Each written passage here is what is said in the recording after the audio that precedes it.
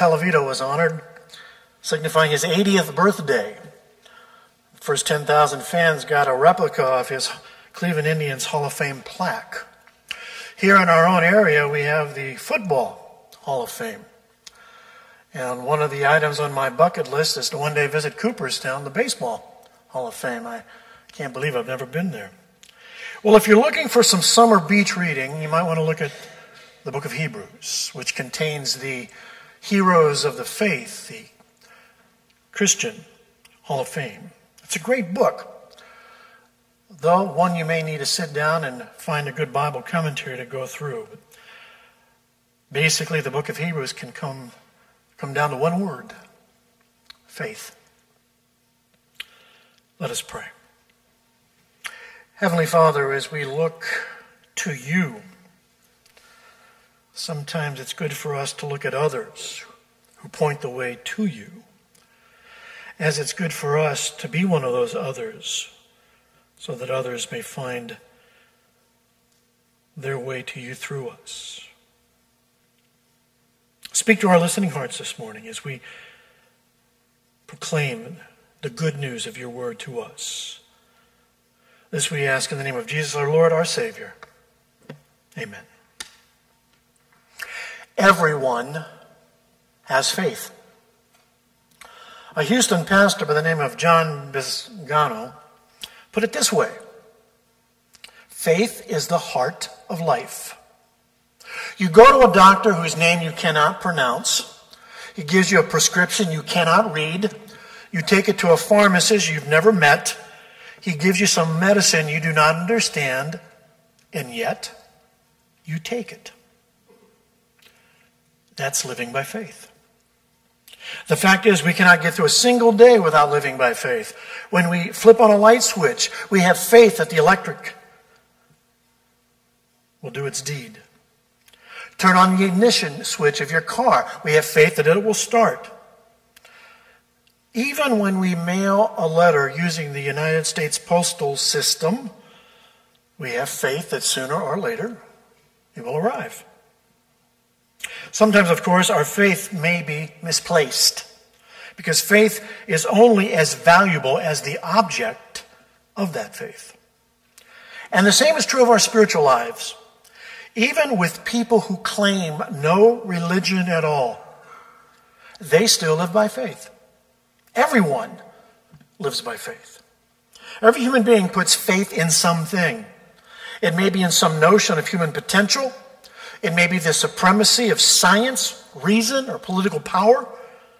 Or they may have faith in some vague concept like being at one with nature. But everyone lives every day by faith. Hebrews, particularly Hebrews chapter 11, is called the faith chapter. It's a book about faith. It would be easy to build an entire year-long sermon series on this one book alone. But don't worry, we're just going to skim the surface today by looking at what biblical faith is. The book of Hebrews takes a big concept and puts it in just a few words. Hebrews says, now faith is being sure of what we hope for, certain of what we do not see. Faith is being sure of what we hope for, certain of what we do not see. A.W. Tozer has an interesting explanation of this verse. Tozer said, faith is seeing the invisible, not the non-existent. Faith is seeing the invisible, not the non-existent. Some people think faith is believing in something that's not there. Biblical faith believes God when he tells us there is a reality which we cannot see. Faith means that we keep our eyes on God, the one who controls all circumstance, not on the circumstances themselves. 2 Corinthians 5:7 puts it this way to add some clarification. We live by faith, not by sight. Now that sounds simple, but for some reason, people get all kinds of misconceptions about what faith is. So let's begin by taking a few minutes to look at what biblical faith is not. For one thing, faith is not a blind leap into the dark. Some people think that you have to ignore logic, cast aside reason, in order to have faith and believe in God. The fact is, believing there is no God requires even more of a faith. If atheists, agnostics, or secular humanists put their faith in words, it might sound like something like this. By faith, we believe that the universe evolved from mindless matter, so that order accidentally emerged from chaos. Of course, they are hard-pressed to find any evidence for the statement of this fact. Science consistently shows that order does not grow from chaos. Order always points to a designer. And for those of us who have faith, we believe in a master designer. Now, I find the book of Hebrews, particularly 11:3, much more plausible. By faith, we understand that the universe was formed at God's command, so that by what is seen is made out of what was visible. Both creeds require faith. But Christian faith is compatible with logic and reason. It's one of the bill of goods of the 20th century of the Enlightenment that it does not. That's why we need to maybe go to pre-Enlightenment scholars such as Blaise Pascal for some of our philosophical thinking. Creeds require faith, but Christian faith is compatible with logic and reason based on historical evidence, supported by biblical record, personal testimony, our own experience. D.L. Moody says this about faith. I prayed for faith, thought that someday it would come down and strike me like lightning. But faith didn't seem to come. One day I read in Romans that faith comes from hearing, and hearing comes by reading the Word of God. I had up to this time closed my Bible, yet prayed for faith. So now I opened my Bible, began to study, and my faith has been growing ever since. This reminds us that it just doesn't always happen. We have our part: Bible study, worship, sharing with a brother and sister. So faith is not a blind leap into the dark.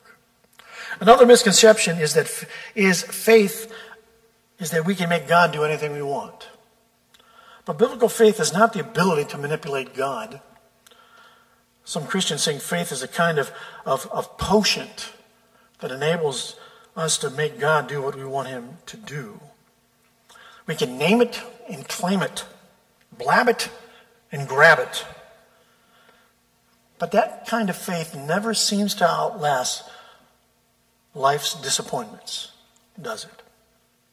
When a loved one is not healed, when a promotion doesn't come your way, when some unforeseen tragedy strikes, false faith of that type usually crumbles.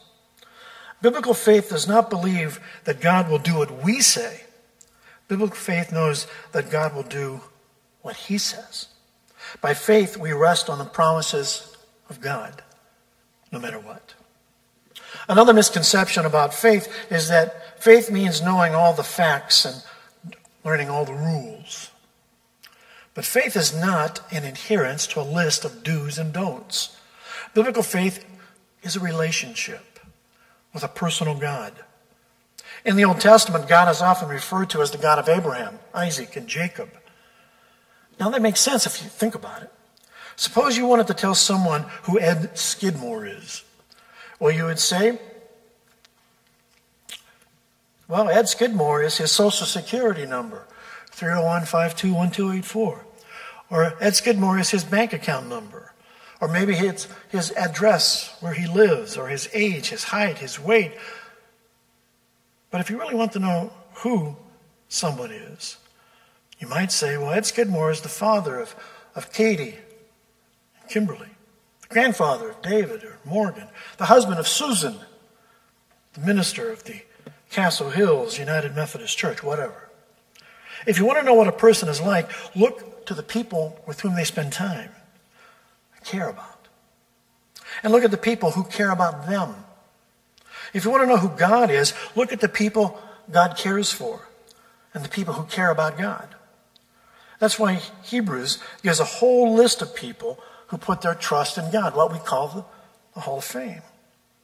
These Bible heroes show us what real faith does. For one thing, faith will always result in heartfelt worship. They go hand in hand. Real faith and real worship necessitate one another. Faith allows us to worship. The first biblical example of worshiper is Abel, way back in the book of Genesis, that younger brother of Cain, who was the firstborn to the first parents, Adam and Eve. The text reminds us that by faith, Abel offered God a sacrifice more pleasing than Cain's. By faith, he was commended as a righteous man when God spoke well of him. Abel worshiped in obedience with a sincere heart, and his faith pleased God. Unfortunately, Cain's heart was not where it ought to be, and he was not pleasing to God. And out of envy, what did Cain do? He killed his brother Abel. But Abel's honest worship stands as a testimony to us all. Faith that pleases God always goes hand in hand with worship. Faith allows us to walk with God. The next example on our list of faith heroes from the book of Hebrews is a rather obscure character by the name of Enoch, who's primarily known for one thing. Enoch walked with God. We don't know much about him, but what we do know is quite impressive. Genesis 5:24 tells us Enoch walked with God, and then he was no more, because God took him away to heaven. The Bible says he was translated to heaven, which simply means he could not be found. God had taken him away. He had not died, but he went to heaven anyway.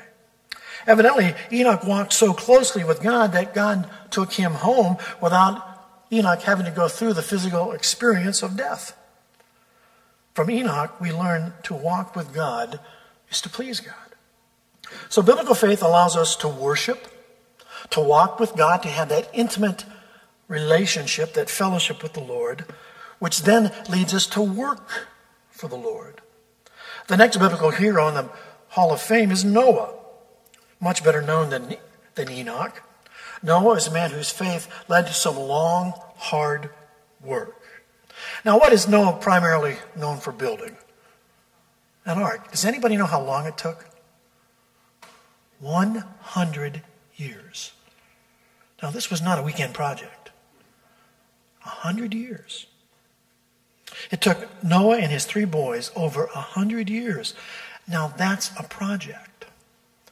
By faith, Noah, living in an arid climate, was building a boat for 100 years. Can you imagine the stories down at the local tavern Friday nights about Noah? By faith, Noah, when warned about things not yet seen, in his holy respect for God, built an ark to save his family. By his faith, he became an heir of righteousness. By faith, he became an heir of righteousness. A little boy was overheard saying grace before his meal. After thanking God for the food, he said, "And Lord, if you need someone to build an ark, I'll do it." Most of us won't be asked to spend 100 years building an ark. But I believe that God has given each and every one of us particular work assignments along with the gifts, the skills necessary to do them. Do we have a kind of faith that leads us to work for the kingdom of God? That is a faith that pleases God. I like what Warren Wiersbe says in one of his commentaries. Faith enables us to understand what God does. Faith enables us to see what others cannot see.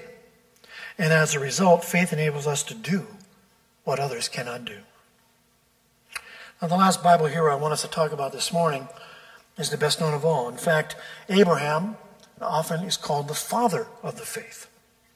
Abraham's life teaches us hundreds of lessons about faith.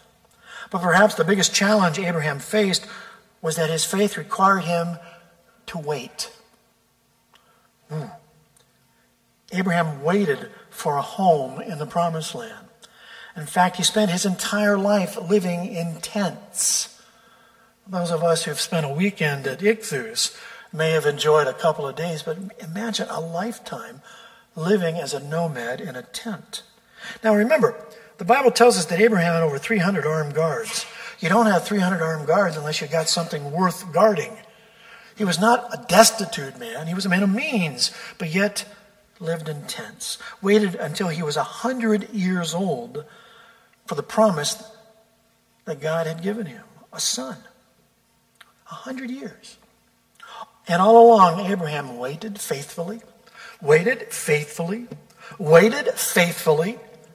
for the promised Messiah who never came in his lifetime. Sometimes our faith requires us to wait. Do we sometimes feel like we're stuck in an eternal waiting room?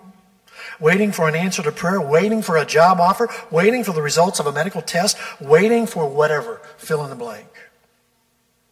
When we have prayed all that we can pray, done all we can do, sometimes the greatest proof of our faith is simply to wait. A faith that pleases God will enable us to wait with confidence. By faith we believe, in fact we know that God will see us through to the end. Now, one of the interesting things of all the heroes of the Old Testament in this Hall of Fame, every single one of them waited with faith. All of these people were still living by faith when they died, and not one of them received the great promise that God had made, the coming of Messiah. Every single one of the Old Testament heroes of the faith died before the coming of Jesus. With faith, they look forward to the coming of God's promise. With faith, we look back at his coming and anticipate his second coming. And until that time, we continue to look ahead when all those promises of Scripture will be fulfilled for us. And in the meantime, we worship, we walk, we work, and we wait. We look forward to the time when we will be united with loved ones who have gone before us. We wait for the time when those who suffer will be comforted. We wait with confidence because we know the day of the Lord is coming, when every knee shall bow and every tongue confess that Jesus is Lord. And while we wait, we continue to worship, to walk with God through Christ Jesus, and to work to build his kingdom. This kind of faith, this worshiping faith, this walking faith, this working faith, this waiting faith, this faith pleases our God. Let us pray.